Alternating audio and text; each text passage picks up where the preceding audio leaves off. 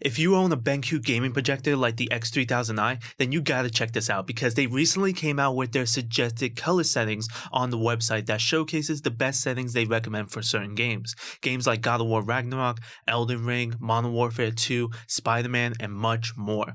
We're gonna be testing out these settings in God of War Ragnarok and Spider-Man Miles Morales. For Ragnarok, BenQ recommends having the picture mode to HDR game mode to RPG, details adjustment off, and the fast mode on.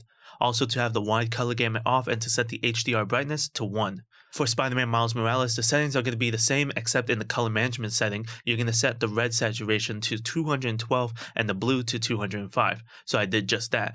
Now, taking a look, there is a lot of detail in the characters like Thor and Kratos, along with the clarity in the shadows and highlights. The same thing goes with Spider-Man, there's a lot of clarity and good color saturation. I overall like these settings, and if you have any recommendation for the settings for a certain game, you could submit it on their website. Try it out,